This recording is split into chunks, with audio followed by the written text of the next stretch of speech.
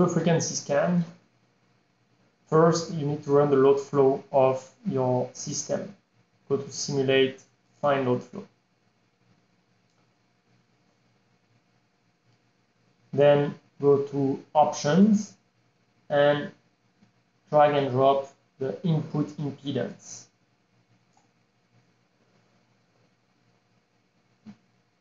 Connect this input impedance at the bus where you would like to visualize the input impedance.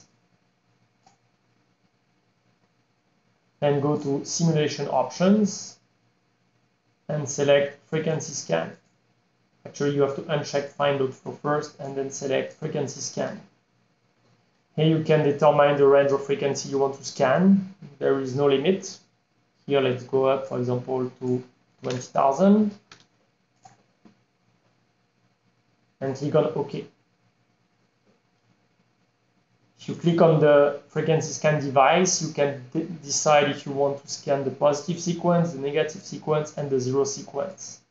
By default, the second pin is grounded, but you may display this pin in case you want to do something specific. For example, scan across a circuit breaker if you want to know which kind of frequency you will have on the circuit breaker closing.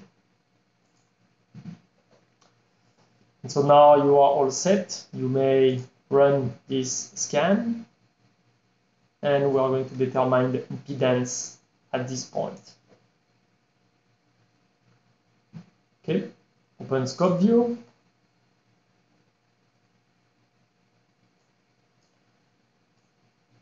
In scope view, you see that for each type, you have angle and magnitude. Here, the frequency scan is done in phasor domain. And you have here input impedance phasor, input impedance phasor angle, and magnitude.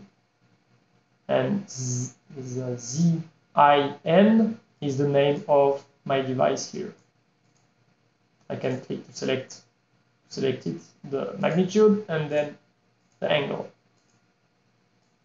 And now you have the magnitude in ohm versus the frequency, and it goes up to 20,000, and here the angle in degrees versus the frequency. If you would like to visualize X and R instead, you can do that in scope view fairly easily.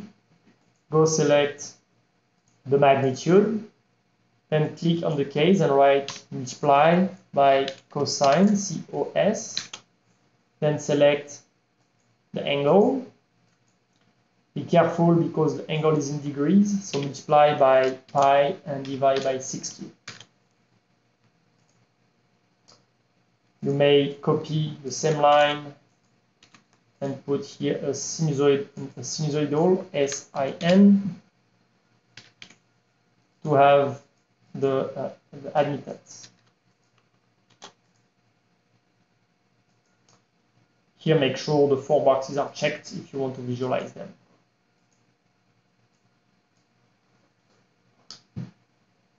Another possibility, if I focus only on one graph, is to display this graph in logarithmic. So for that, right-click, go to Graph Properties, X, and here you can select log and apply. You may do the same thing on Y, select log and apply. You have a shortcut if you would like to do it quicker. If you right click, you have here X-axis type, Y-axis type. Thanks for watching. Bye.